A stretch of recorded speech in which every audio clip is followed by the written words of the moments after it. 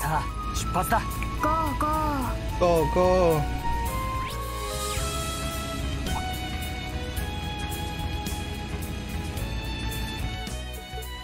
Fine.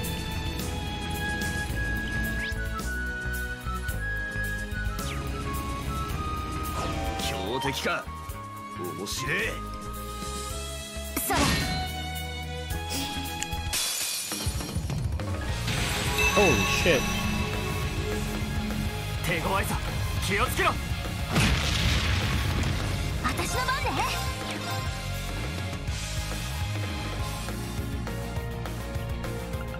壊せスレッジハンマー。よーし。ごめん、お願い。あとは任せな。上等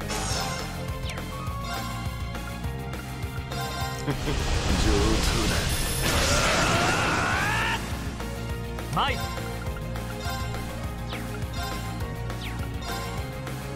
見ろ、早く。今だ。もらっちゃ僕の番だな。さあ派手に踊るとしようや。おねんねするにはまだ早いぜ。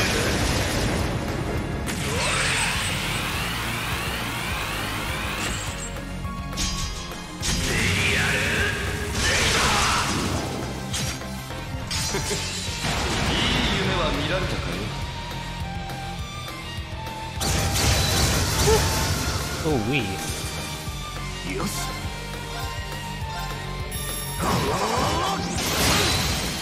崩れた。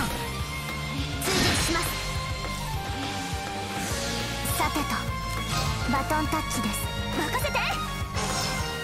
行くぞ、突撃時烈火。行くわよ。逃がさない。ファイヤー。チャンス。来るぞ。よし。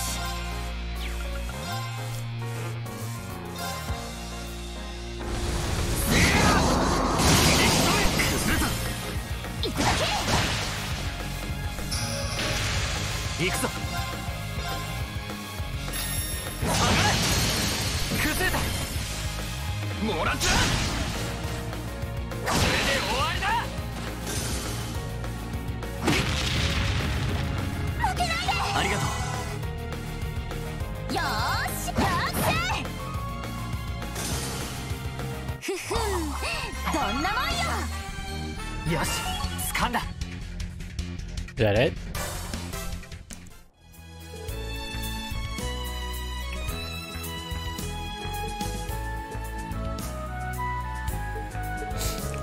Alright, so we need to fight 2 more times at least.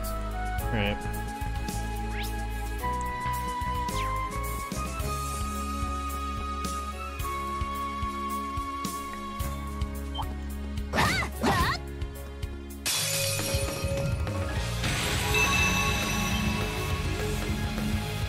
ここで決めんぞ。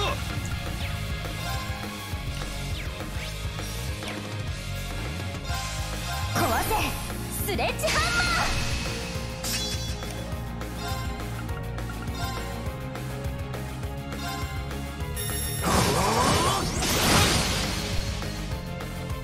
俺の番だな。ほらよっと。来やがれ。俺の番だな。見ろ、早く。崩れた。もらっちゃよーし。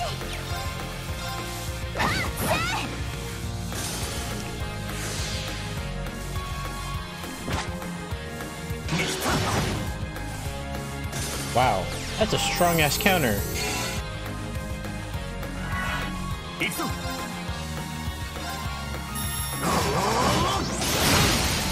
そこだ。行くだけ。俺の番だな。食うだ。よーし、やってチャンス。遅い。とどめ。いいぜ。崩れたぜ。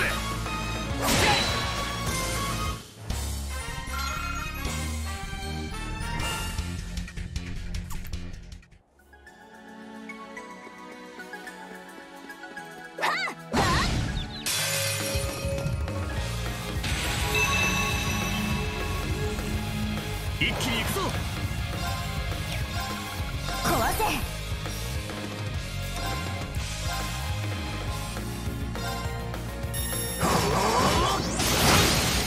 崩れた。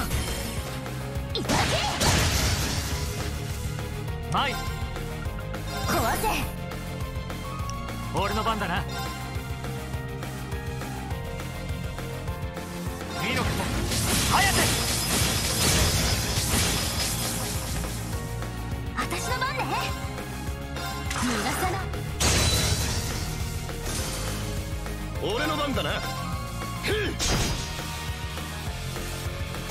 よし。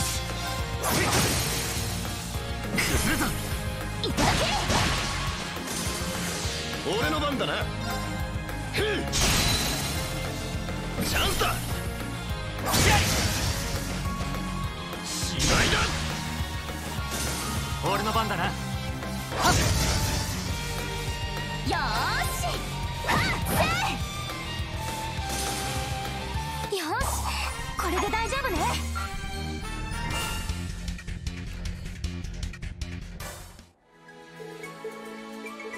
That's it?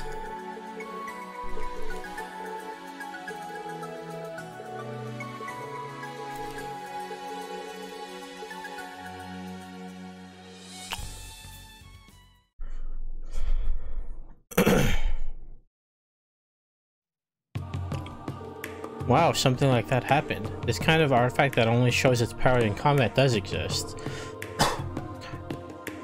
So the structure is a black box? No analysis is possible?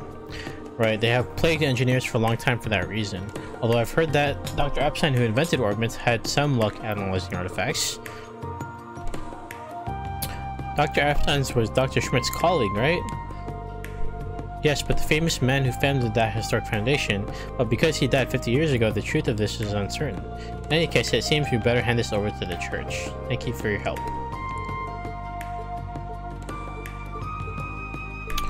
Easy.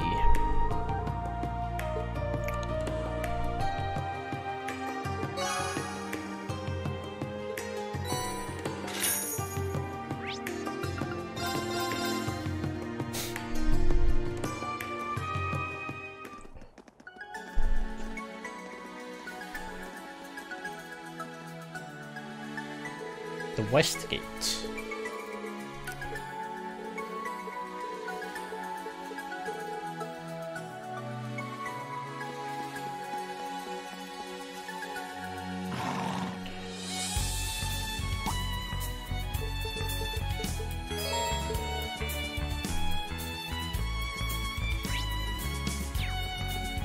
さて、行くか。はいや。せいはっ。チャンスだ。壊せ。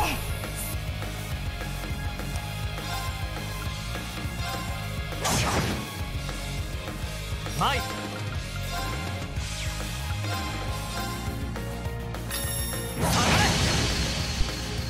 私の番ね。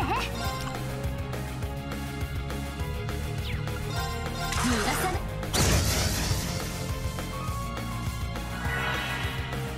いいぜ。もらったぜ。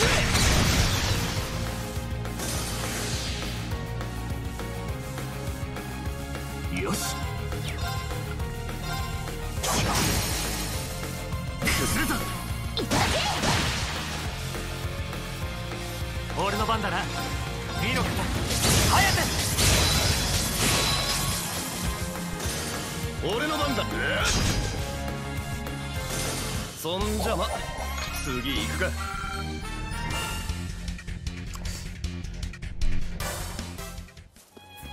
よーし、行くか。お願いします。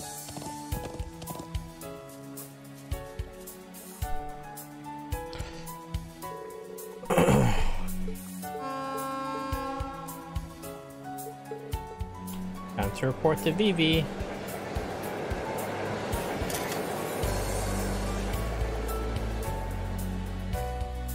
せい。ピンク。どれ？それ。どれどれ？よーし、行くか。お願いします。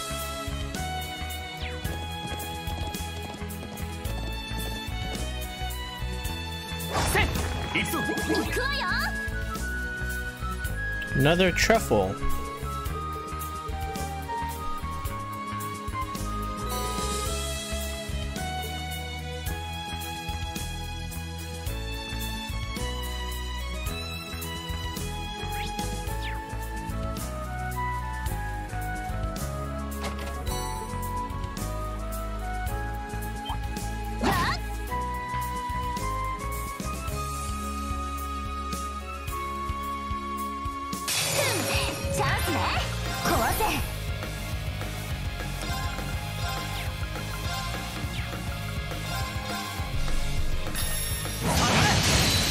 今だ。モランちゃん任せろや。ほらやっと来やがれ。行くぞ。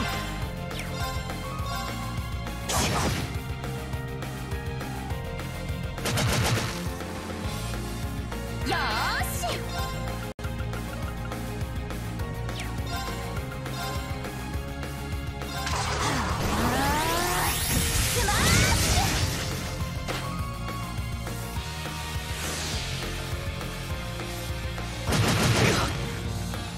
俺の番だな。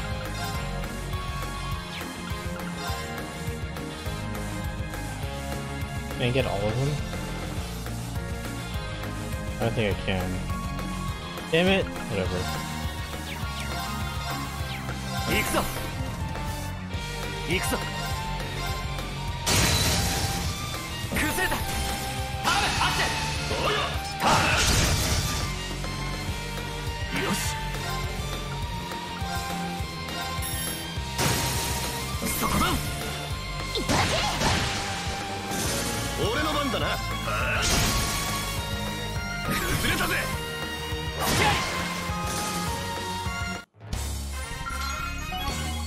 いい動きだったさ、アッシュ。足りめえだろ。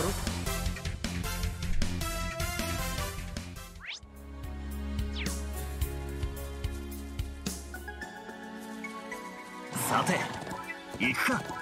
Can I go this direction? Nope.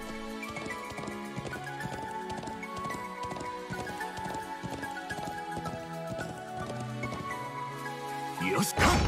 私の番ね。強敵か。相手にとって不足はね Oh え。 boy. 僕の番だな。壊せ。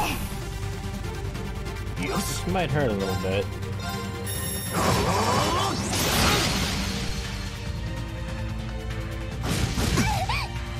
しゃらくせえ。お返しさん。よーし。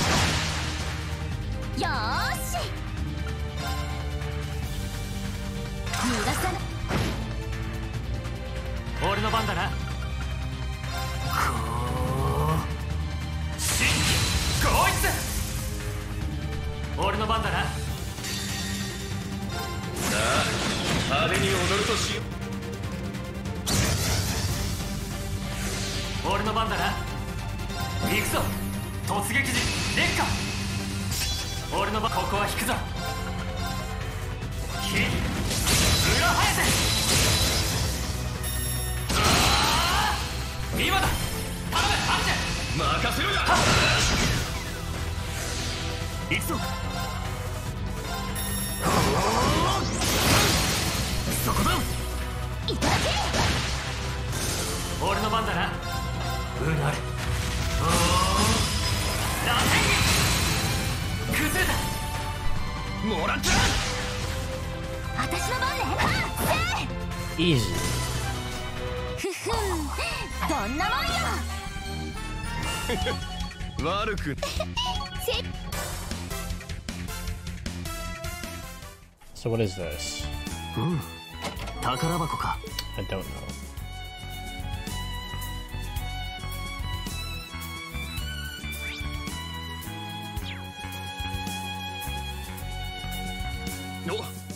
お、脇道がありやがるな。どうやら手配魔獣はその先にいるみたいだ。準備は万端。それじゃあ行こっか。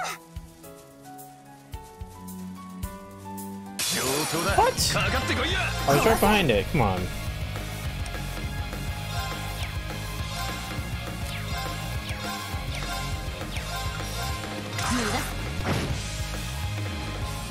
よし。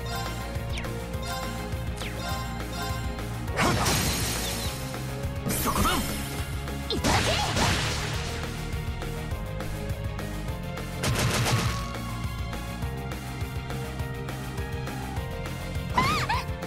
お返しさん。俺の番だな。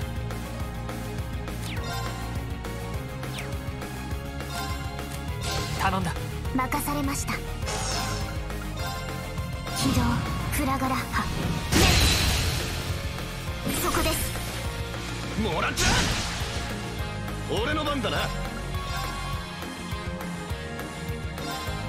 ほらやっと。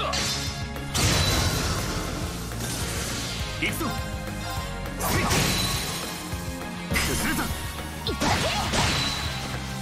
私の番ね。はっ崩れた。遅い。行くぞ。崩れた。いただけ。行くわよ。はっ崩れた。遅い。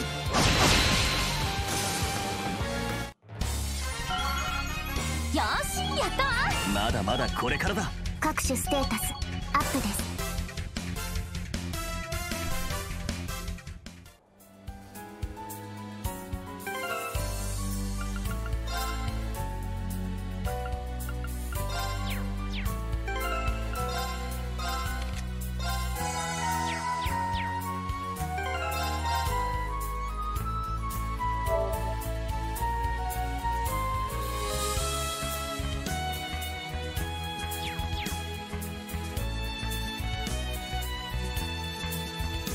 We're here.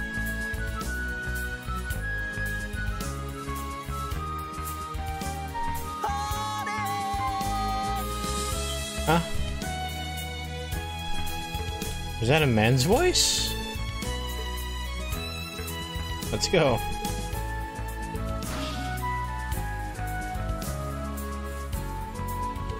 Wow, quick judgment. Oh my god, it's Thomas. こんなところで食べられちゃうなんて。そんなの。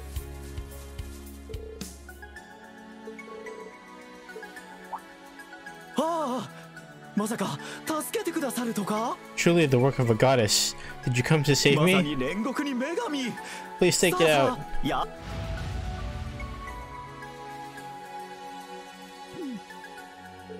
You're awfully calm, aren't you?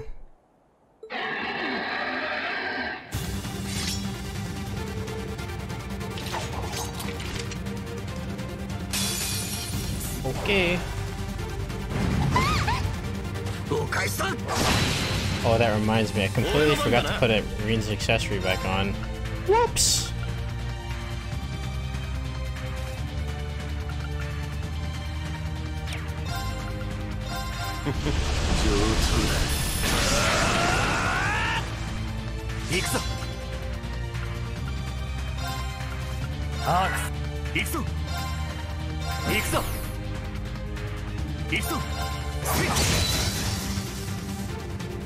Ha! 私の番ね。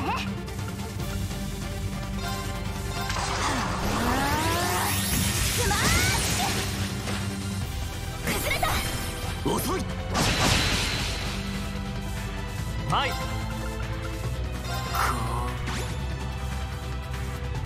行くぞ。行くぞ。俺の番だな。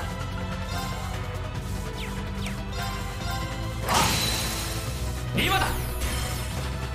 もらっちゃ行くぞ。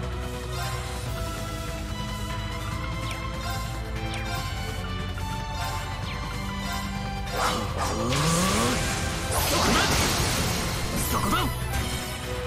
いただけ。任せろや。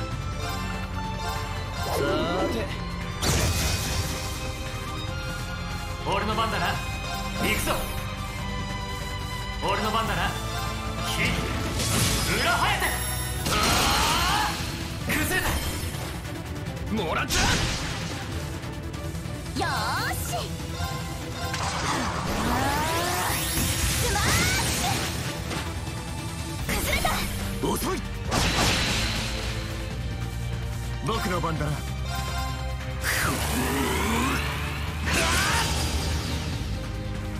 僕の番だな。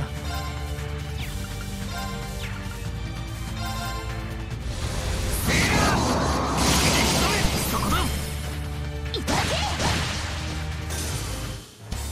え？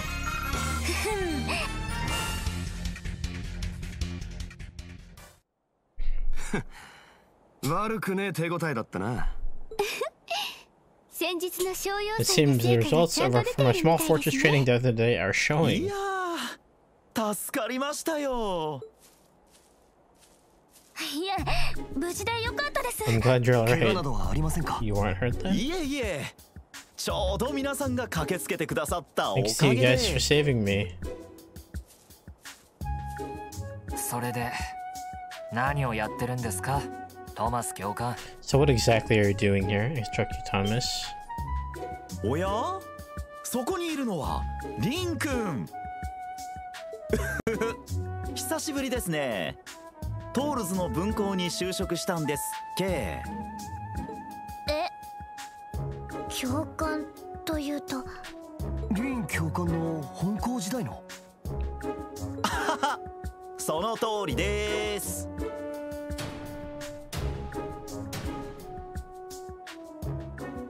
Nice to meet you, Second Dominion. はじめまして、新7組の諸君。元トールズ本校の歴史学教官。 I'm the former professor of history at トマス・ライサンダーと言いま Thor's, す。 Thomas Lysander. 今はフリーの歴史学者をし And てい now る I'm a ので、 freelance historian. どうかよろしくお願いし Nice ま to す meet ね。 you.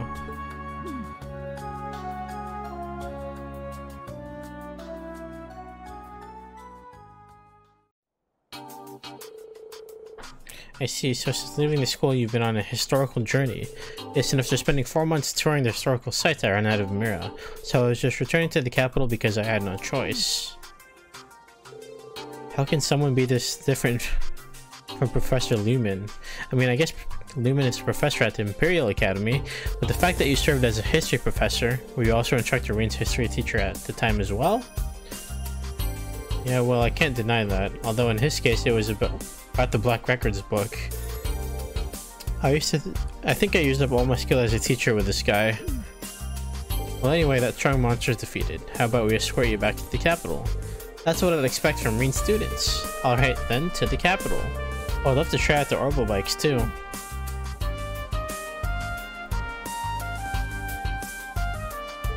So what are you up to actually? It's really just a coincidence. That's such a lie. ドミニオン第2位、箱使いライサンダー。それが私の正式な身分とあだ名です。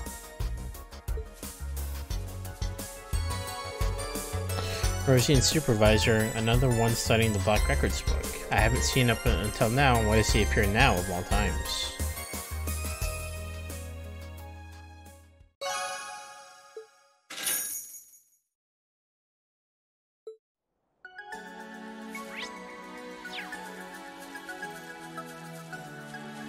Sate, 行くか。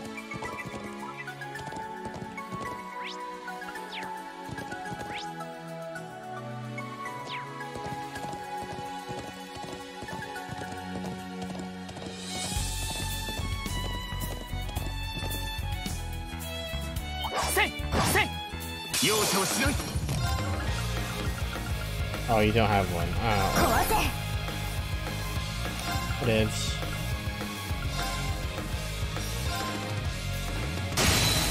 今だ。もらった。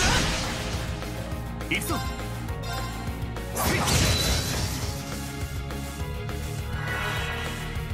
行くわよ。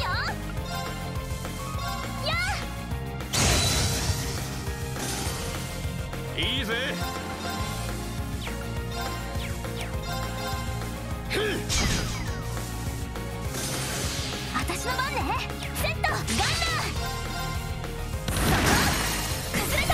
遅い。よし。崩れた。いただけ。行くぞ。せい今だ。もらった。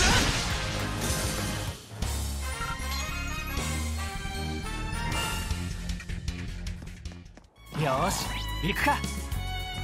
お願いします。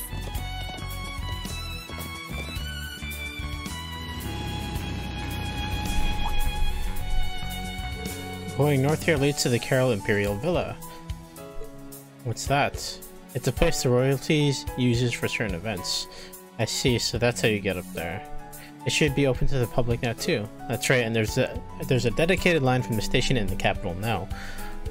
Well, since we're here, how about we go check it out together and then return to the city by train? Well, that is kind of interesting. I don't know about a diversion in the middle of our special training. Right, sorry. Well then, next time.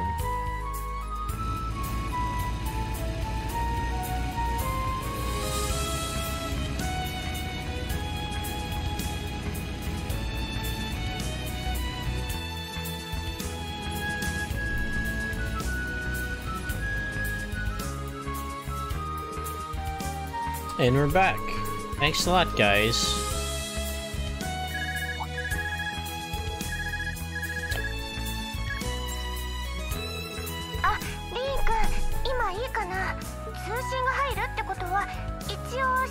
If you're able to pick up, you must be in the city. Yes, I've actually just returned from some business on the road. So what's the matter? Well, my information exchange is just about over. I called home and they asked me to stop by around lunchtime to eat. And when I mentioned you guys were here, they invited you as well. Won't that be a big bother though? Not at all. My aunt and uncle are both super nice. Of course, only come if you can get away from your mission. What do you say? We'll accept then. So the location is... It's a place you already stopped by this morning. It's on Vesta Street. It's the Herschel Market. Oh, so that was your family's store. Alright, we're on our way.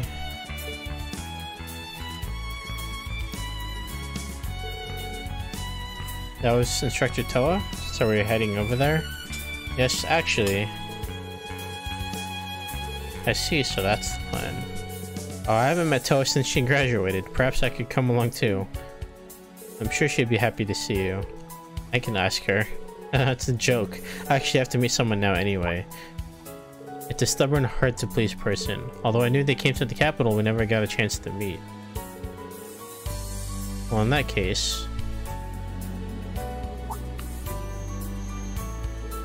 Oh, that's the tram headed for the boulevard. Well, I'm going. Best of luck with your exercise. Bye!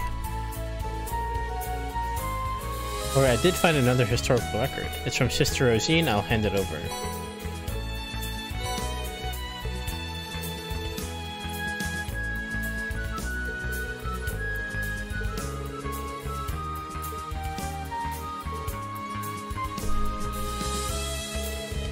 I believe I should...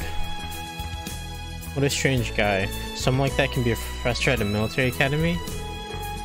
Even though he seems like that, he's really incredible. Even enough to have fought magic knights and archaisms alike.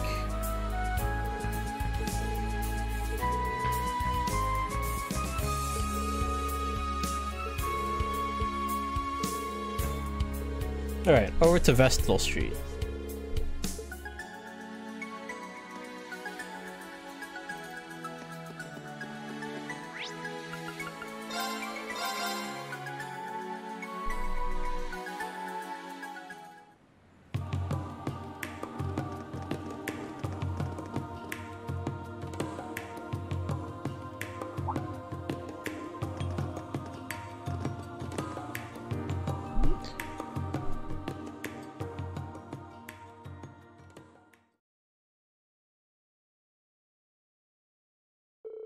And so Rina and the students met Towa and her family on the second floor for lunch. すみません。こんな大勢で押しかけて。何？僕らも一度ご挨拶したかったからね。いやー、この子の後輩が I did hear that Towa's Jr. was the Ashen Chevalier, but I never would have thought you were working in the same exact place. ちょっとおばさん。いい気になんなよ、リンシュバルツァー。 Don't get too cocky, Reinschwarzer. いくら有名だって、中身のない Even やつ if you に are 問わねえ famous, じゃ we ん weren't handing 渡せね Towa え over か to a stranger like you. もうカイ君もお兄さんに失礼でしょ。 I love being at a lively table. Me too, it's been a while. Oh, but I apologize, Kurt. Is your mom waiting for you? Oh no, I'm just planning on going back to visit after the exercises are complete. Can I have seconds? Of course, I made a lot, so help yourself. Are you worried about gaining weight or something, young lady? No, actually I want to. Altina, you're going to make enemies with every female on the planet. They're great students though. Towa's class seems to have quite the personality as well. Everyone's really giving it their all. And Towa has helped me out so many times. He's always been like that. My brother and his wife, her parents, probably have something to do with it. Is that so? You may have heard this, but her parents were both scholars. They both passed away when she was young in an accident, so she's been ours ever since. Her grandfather was also a great scholar. He was the director of the Imperial Museum that you went to this morning. I heard about that. He was supposed to be quite the genius scholar, but her grandfather also passed away a few years back. She's always been a smart girl, but she learned even more with him. She ended up taking top scores in the entire capital on her tests. We always thought she'd get a scholarship and enter the Imperial Academy, but she ended up joining the military academy. I see. I never did ask why she entered Thor's. Well, I have been worried that she's been working too hard. She's our irreplaceable family who we adore after all. It'd be great if I could support her a little more properly as well. What are you saying? A boy supporting a girl is easy, isn't it? Huh? She is short and childish, but she's a hard-working and very good at housework. You work in the same place, so get her quickly and you can retire happy. Oh, come on now, Martha. It would be odd for a husband and wife to work together. And then when you have children, you can rely on us to watch them. Auntie, what in the world are you saying?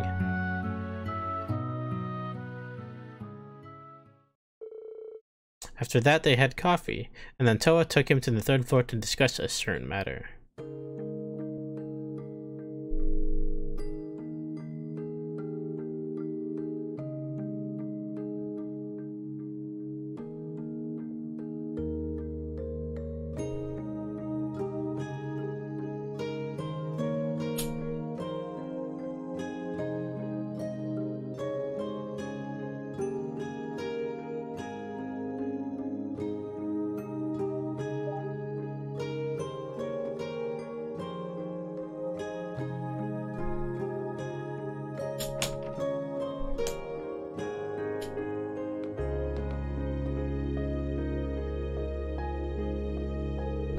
So this is your room, Towa.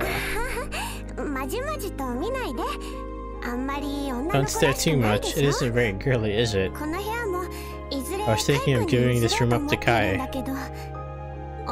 but Auntie said it was too early for that and won't clear my stuff out. There are so many books, they can't all be yours. Half of them are my mom's and dad's. They were experts in political science and economics, so there are a lot of those. So that's how it is. There are lots of books from different genres, not just astronomy. Now that I think about it, I really did grow up surrounded by books. I feel like I can imagine that. I've been wondering for a while though, why did you join the academy? Of course, Thor's is a prestigious school and the path after graduating is not limited to a military career, but with your grades you could have gotten into any top class school you wanted to. Well, I did get a scholarship from Thor's and it was fulfilling, but after living in the Empire I felt like I couldn't avoid the military. There's a nationalist, traditionalist temperament to the country, right? And so we respect the arts of war. Our history is made up of regular and national armies expanding. After hundreds of years of clashing with the Republic, our collective vigilance has gone up. Honestly, I don't like war, but we can't avoid what already exists. My grandpa has always said that if you want to pursue the truth of something distasteful, not to take your eyes off of it. So that's why I chose Thor's. Because I think both military and martial arts are necessary for power, or rather, violence. Sorry for saying that, even knowing how much martial arts means to you, but this was something I really couldn't say to the students. It's fine, I feel the same in a lot of ways. But like you say, to fear violence is to be an accomplice to violence. There must be another answer, and you can't find the answer just with ordinary knowledge and resolve. How to put this? I really feel like President Towa is a better name for you. Oh, I almost forgot what I wanted to show you. Come here.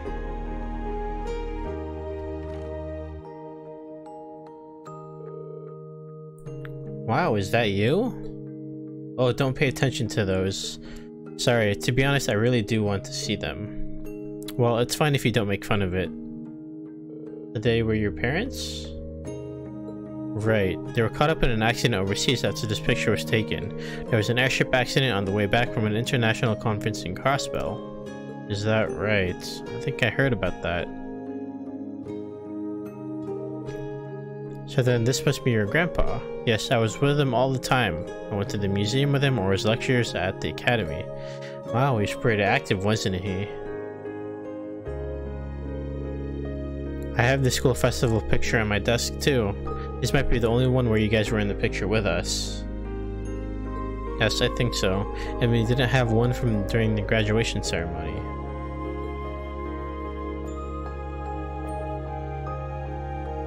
Oh, you can skip that one. I've seen that, your live performance from a year before. But that costume was really bold. Sorry. Huh? So this was when you were first year? Yes, I probably never showed it to you. It was taken over the four of us when we were doing the Arcus unit tests. Angie and George knew each other from when they were in Roar. Crow met Angie first. It was always the jokester hiding his true intentions. Yes, although Angie is really sharp, so she caught on pretty quick. But thanks to instructor Sarah's guidance, we were able to get the test going. Even though we were in different classes, we were able to become really close friends.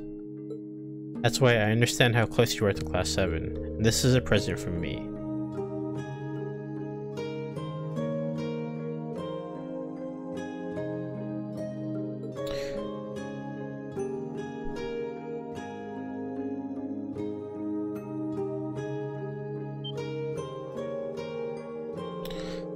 I asked Fidelio and the photography club to make a mini album of Class 7, and Lex went around and collected what photos the students and instructors had. I wanted you all to be able to look at it together when Class 7 finally reunited. Thank you so much, really, for everything. It's the least I could do. You guys did work so hard. For me, for Angie, for George, for the other students and instructors, and for Crow. We really loved being with everyone in Class 7. I'll definitely show everyone. We're planning on at least contacting everyone tonight. I see, I hope we can all get together. Yes, after the exercises, of course.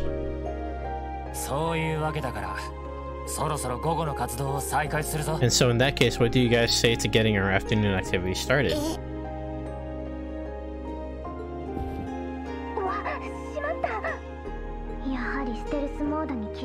So we could even see through stealth mode.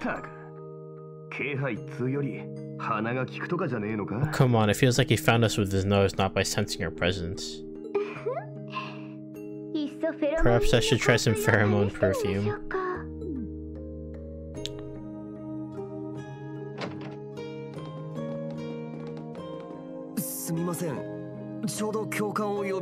Sorry, we came to find you and then heard that you were talking already.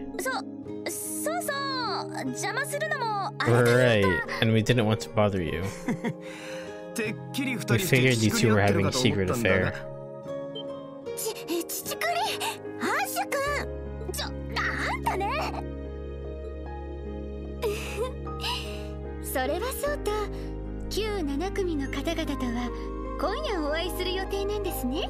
No, so then it seems you were planning on meeting Class 7 tonight? Is that while we were all busy writing our reports?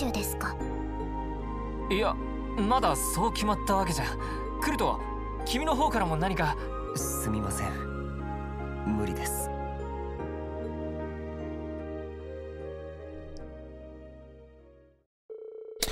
After giving their thanks again, they left the store. They decided to head back to the training ground by tram and then start their afternoon activities.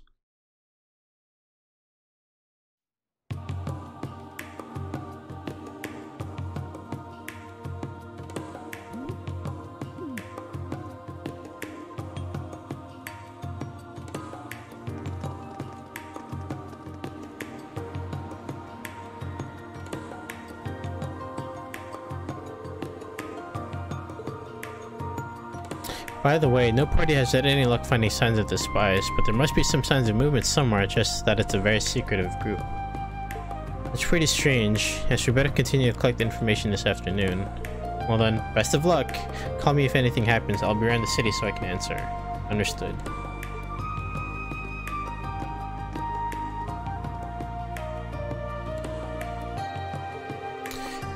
So did we get new requests for the afternoon? Yeah, I was just contacted from the mayor's office.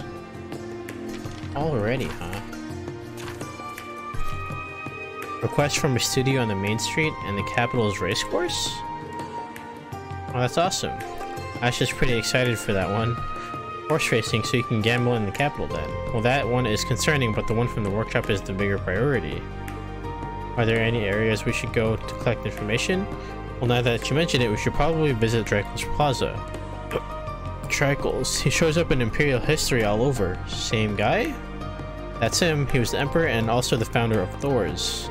And there was a huge square near the palace that attracts tons of tourists. I see. It does sound like a place we should check out. But Tricles Square and the racetrack are pretty far away. And how about we head for the square first? Then we can complete the quest and check out for any other interesting information. And finally head to the racetrack. Does that sound good? That sounds efficient. It's the best use of our time. Let's get started.